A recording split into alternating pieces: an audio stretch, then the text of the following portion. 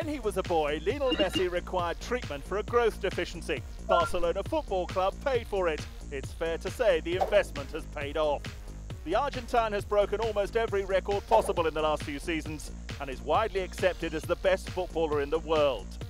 Diego Maradona declared Messi to be his successor, and at the age of 25 he still has time to set standards that may never be matched. A breakdown of Messi's achievements so far is mind-boggling. He's won 5 Spanish titles and 3 Champions Leagues with Barcelona, and won the Ballon d'Or for the world's best player 3 seasons running.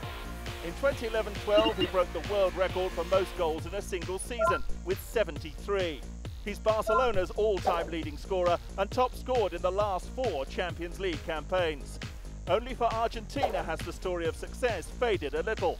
2 World Cup campaigns have been a disappointment, and so far he only has the 2008 Olympic gold medal to show for his country. At just 5'7", Messi is small for a striker, but he's so remarkably quick and skillful that it doesn't matter.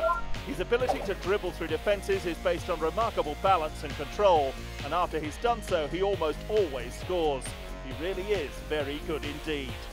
Lionel Messi is perhaps rivaled only by Cristiano Ronaldo in the modern game, and his claim to be the greatest of all time is now a regular debate. The likes of Maradona and Pelé may dispute that title, but Messi's hunger for more glory suggests that in the next few seasons he'll settle the argument once and for all, especially if he can finally achieve international success with Argentina. YouTube.com/goal is full of stuff like this and proper football too. To make sure you don't miss out, just hit the subscribe button.